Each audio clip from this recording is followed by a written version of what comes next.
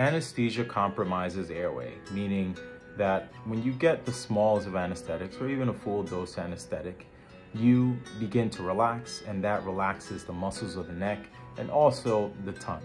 So when you're flat on your back or resting on your back and you're beginning to get anesthetics like midazolam, fentanyl, propofol, ketamine, dexmedetomidine, these structures begin to relax, and these are structures that maintain your airway open.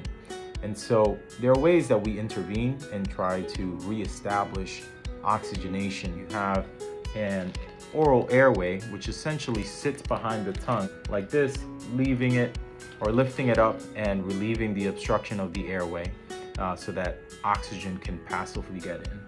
You also have nasal pharyngeal airway, okay, which goes in the nose like this, and again relieving the obstruction, because we want to open this up here, which is the main pipe that goes to the lungs.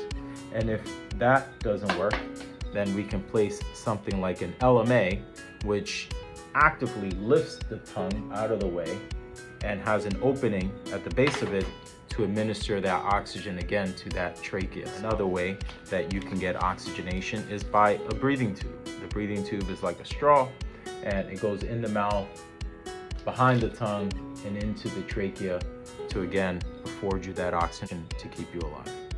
Be safe.